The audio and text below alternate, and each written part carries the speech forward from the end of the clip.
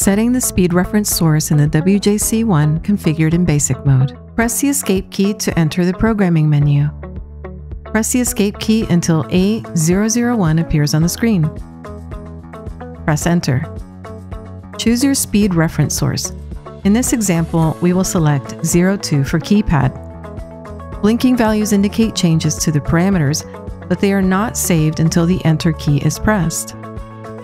Now, you can set your desired speed with parameter F001.